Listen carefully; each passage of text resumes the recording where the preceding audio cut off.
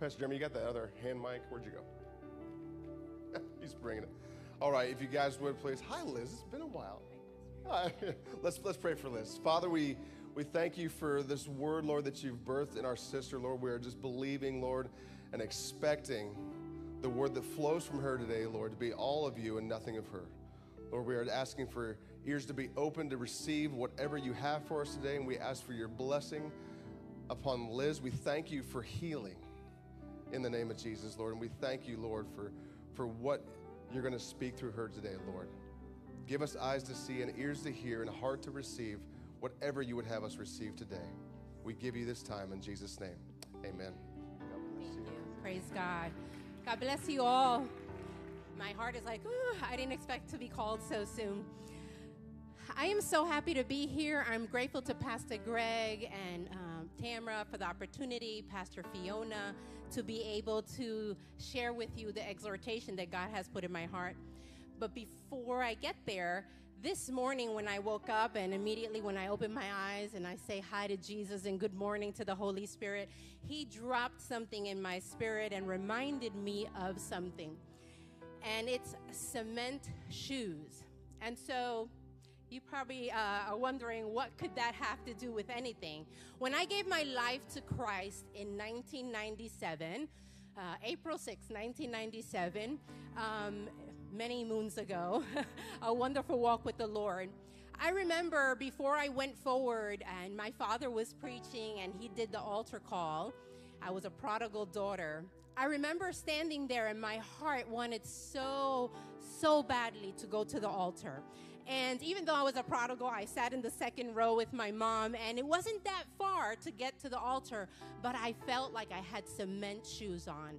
I felt like the weight of the world was on my feet, and the enemy was just battling for me to go forward.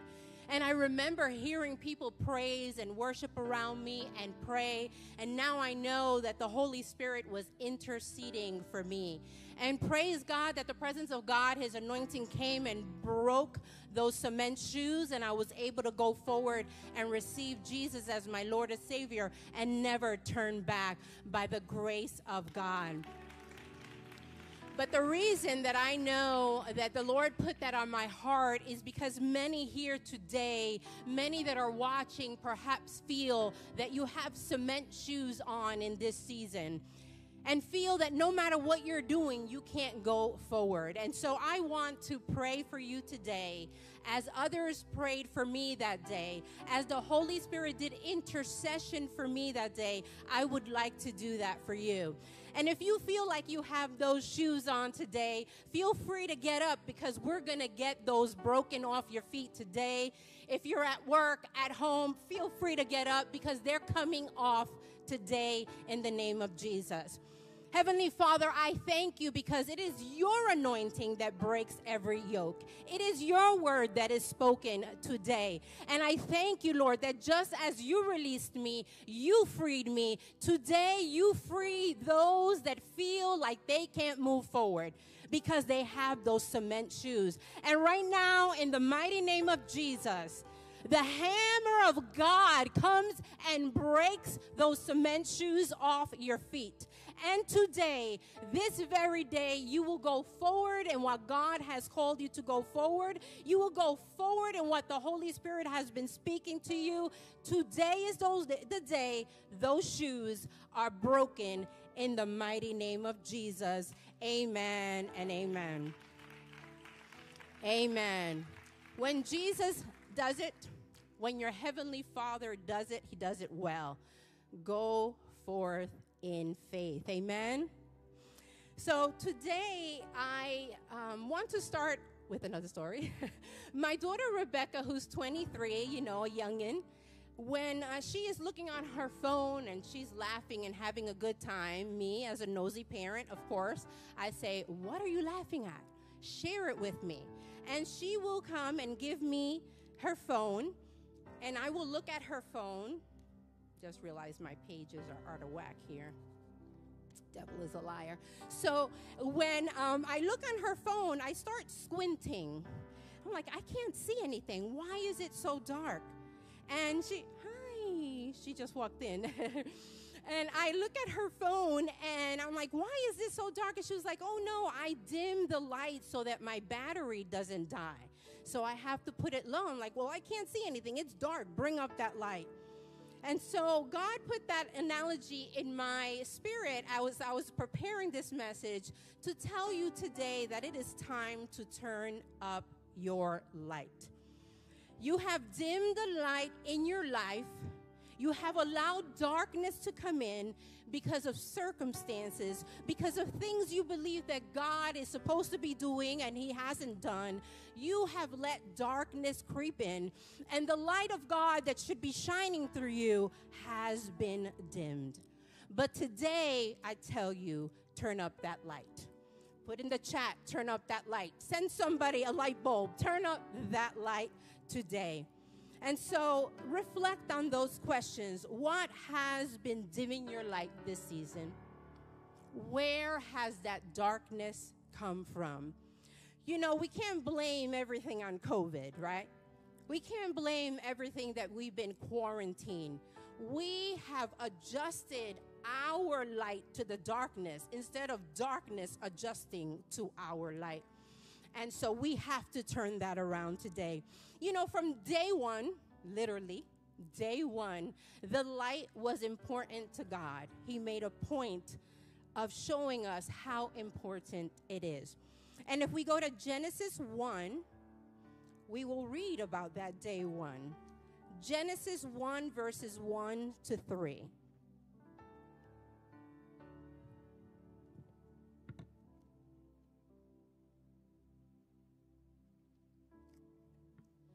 And it says, in the beginning, God created the heavens and the earth. Now the earth was formless and empty. Darkness was over the surface of the deep, and the Spirit of God was hovering over the waters.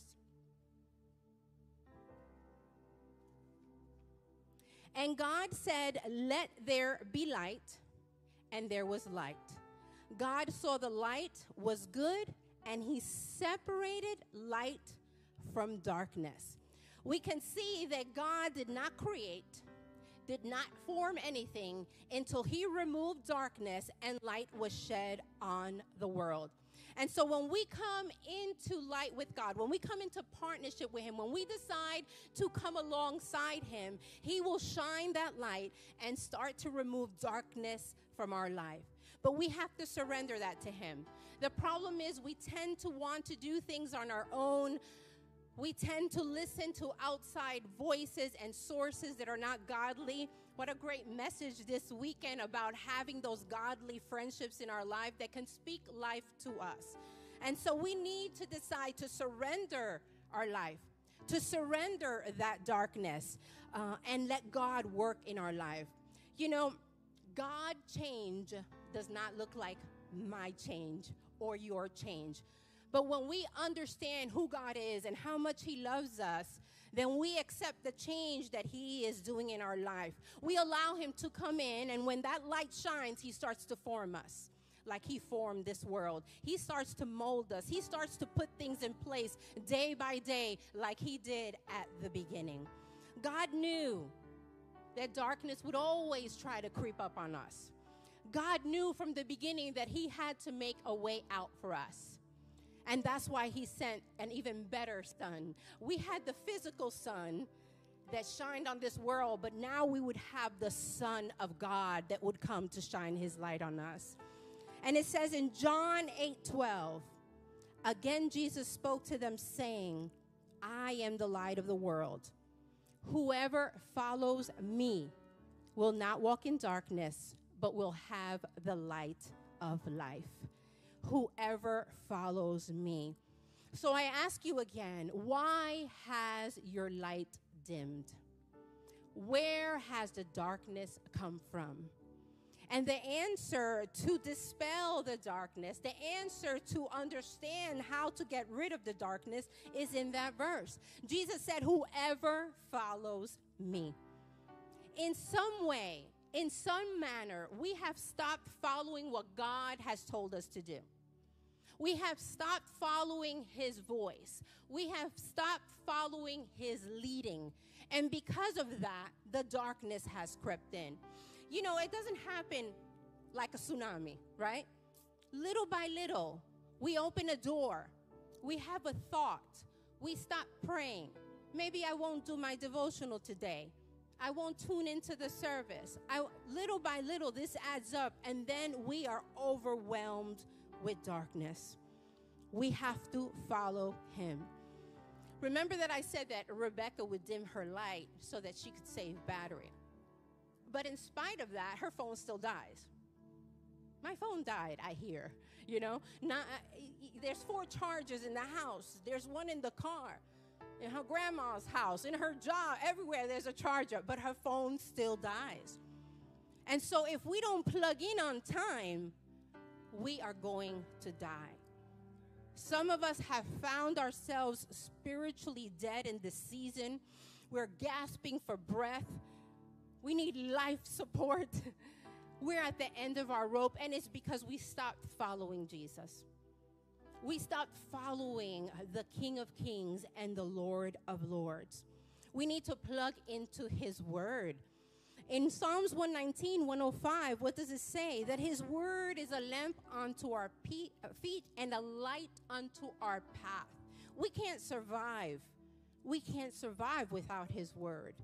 And so we need to draw closer to him. We need to lean into his word and see what he wants us to do, what he wants us not to do, right? Because sometimes we need to stay still. I don't know about you, but I want to be doing. Okay, Lord, what's next? Okay, how can I fix this? And where do you want me to go? And sometimes it's like, Liz, chill. Relax. Abide. Peace. Be still. The way he calmed the storm, he needs to calm our life. But if we don't lean into the light, we won't be able to do that. We need to be plugged into his presence. Some of us think we'll survive with the 5 minutes we're singing in a car. Your season needs more than that. Your season needs more than that. Some of you think you can survive without a community. You can't survive without a community. Maybe it's time for counseling, freedom, re-engage, plug the ministries. Plug in. It's time to plug in. We know when we are dying. We're not reacting to things the same. We don't think about things the same. We don't see things the same. Our perspective is so skewed because darkness has us seeing only darkness. We don't see a way out. We don't see that there's any possible way out of our situation, but we need the light. The bad thing is that when we die, we're dragging people along with ourselves. I don't know about you, but I know when I'm low, I feel like I'm dragging my family, my friends. Sometimes people don't want to be around me because I'm too negative. We're not dying on our own. We're taking people with us. We need to draw nearer to God and shine the light that he said that we have. And so just as the earth becomes dark when it turns away from the sun, our lives become dark when we turn away from the Son of God. It was so amazing when Pastor Jeremy read that verse and he said that phrase about turning towards God, and it was in my notes. I was like, wow, God, you really are speaking to us loud and clear that we've turned away from you. We're using other methods, and we need to turn to you. Jesus says, follow me. The darkness is what brings the anxiety. The darkness is what brings the depression. The darkness is what brings sickness. The darkness is that brings that just unending cycle of doubt and fear. We need to turn to the light. Jesus says, follow me. We need to listen clearly to what he's saying. We can't expect that we turn away from the strong tower and expect to be saved. Proverbs 18:10 talks about that strong tower. We can't turn away from our refuge and expect to be strengthened, as we find in Psalms 46. We can't turn away from the anointed yoke destroyer and think that we will find freedom. Galatians 5:1. We can't turn away from the burden taker and expect our burden to be light. Psalm 68:10. We can't turn away from our healer and expect to be healed. Psalms 103:2-3. And remember that God doesn't only want to heal your body, he wants to heal your heart, your emotions, your mind. I don't know about you, but I just came through a season where the enemy was just attacking my mind, my body, my emotions, and that was just on a Tuesday. He was at it. He was at it. He was just punching left and right. But God, I stand here only because of God. I stand here strengthened only because of God. I stand here victorious only because of God.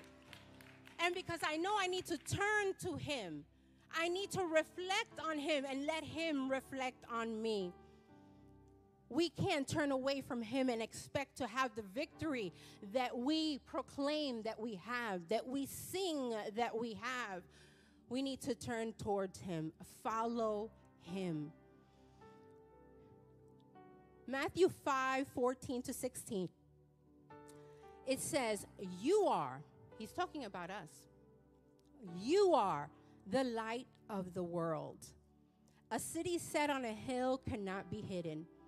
Nor do people light a lamp and put it under a basket, but on a stand, and it gives light to all in the house. In the same way, let your light shine before others so that they may see your good works and give glory to your Father who is in heaven. Let your light shine. The world is looking at us to shine. The world is looking at us to reveal the Father to them. The world is looking to see something different. They need the glory of God, and God says that he has given it to us for it to shine through us. When we don't shine, we don't glorify the Father.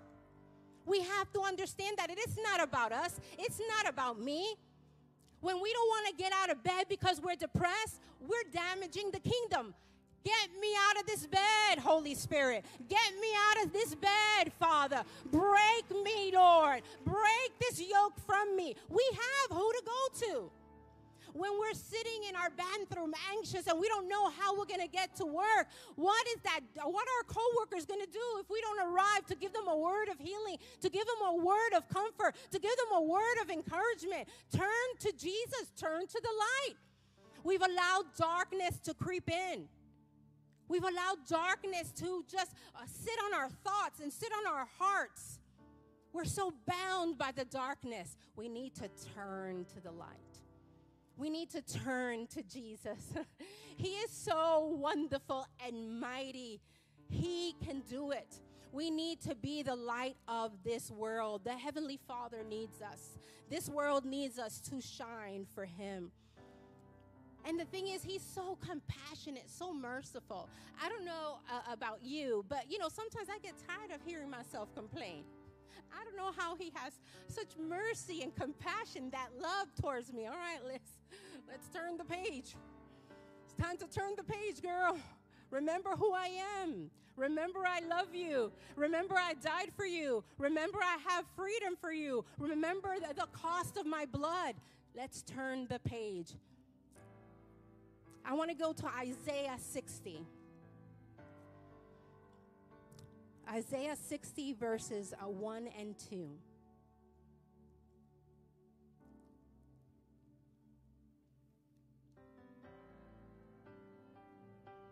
And some of you need to read this to yourself. Look in the mirror and read it over and over and believe it.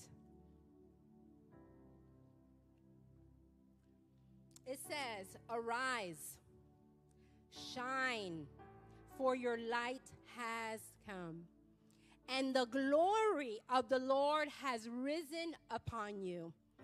For behold, darkness will cover the earth, and deep darkness the peoples. But the Lord will rise upon you, and his glory will appear upon you." He's letting us know, yes, darkness will come. Yes, the people are dark. Yes, this world is dark, but we have a way out. He's given us his light. He's given us his glory. It's within us. It's not just in heaven. It's not a fairy tale. It's not just for the pastors. It's for you. It's for me. The glory of God rests upon us so that we can shine. So we can shine. Darkness is covering this earth now like, I don't know. My goodness. But we have the answer. Why are we giving in to the darkness? Why are we giving in to the lies of the enemy? We cannot allow ourselves to give up and give in. Let the glory of God shine upon you. The type of glory that will glorify God. It's not about what we do or can do. It's so amazing what he can do through us. And that we can encourage others and encourage this world. There is a way out. There is a light. You don't have to feel so dark. You don't have to see just darkness. There is a way out. You know, arising in a church pew, chair, that's easy when you're among people that love the Lord, especially at noon prayer where everybody's coming in that one mind and one accord. They're not just checking a box. They're coming here, y'all coming here with a desire and a hunger for the Lord. It's easy to arise among one another. But God wants us to arise in our home. He wants us to shine in our home. With that sick child, with the wayward child, with the crazy husband, with the crazy wife. That's where he wants us to arise when it's difficult. Because his light in us is what allows us to do it. He wants to show off. Let him show off in your house. Let him show off what he can do. Let him show off his power through you. Then when the enemy comes and wants to attack and destroy and take peace and take joy in your home, you say, not here, Satan. Not here. I'm shining too brightly. And it's not my makeup. It's the light of God. I'm shining for the Lord. Darkness has to flee. Arise in your job with your coworkers. Too often I hear people when they come to the Lord, I just want to work in a Christian environment. Stop that nonsense. We need the light out there. They need the light in your job. We don't need to save the saved. We need to save the unsaved. Find your place at work with a smile. Let them see you pray over your food, because trust me, when they have a need, they're going to come to you. When they see the peace of God on you, they're going to come to you. When they see the joy of God within you, they're going to come to you. Arise at your job. How about arising in those text messages? Lord, Heavenly Father, help us. I had to say something. Did you really? Did you really? Right? And it comes across so much worse in the text message, right? Recently, somebody I love went on a text war on her phone. And the funny thing is, I'm at home. I work through Zoom. And I'm a court stenographer, so I'm writing. And I'm looking at the text, and she sends me this text that she's about to respond. I'm like, hi. Oh, my goodness. And I can't take my fingers off the machine. I have to keep writing. And by the time I say, don't send, it was sent. And it started a battle, right? It started a battle. We have to be careful. We need to bring the light. We need to bring the light. And you know what? If you don't, be ready to fall on your sword and apologize. Because if you're the Christian in the situation, if you're the one that's bringing light to the situation, we're going to have to fall on our sword. Be careful with the messages back and forth. How about using the messages to bless somebody and bring them some light? God put somebody on your mind and in your heart. Send them a Bible verse. Send them a song. Send them a preaching. Send them a teaching. Send them love. Been there, done that, I tell you. Arise in social media, Papa Dios. Oh, my Lord in heaven. You know, I hear sometimes Christians say, I'm going to get off because I just can't stand what I'm seeing.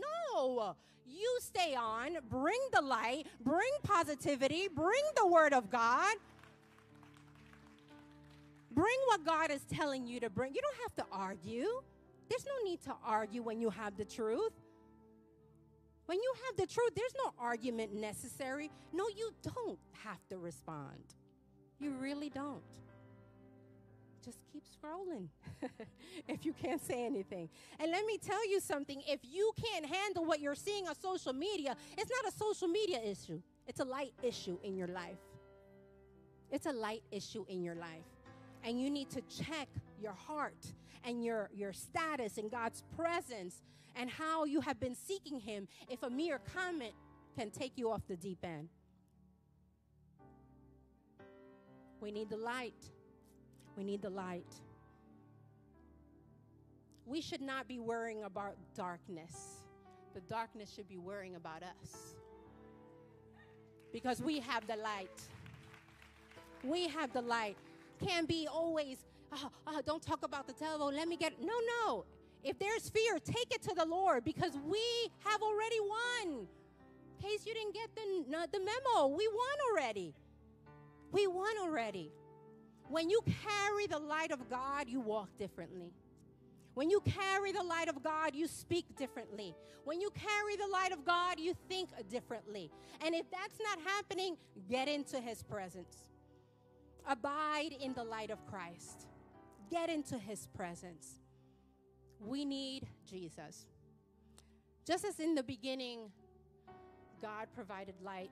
Just as in the beginning, God provided a plan to send his son, is to let us know we can't do it without Jesus.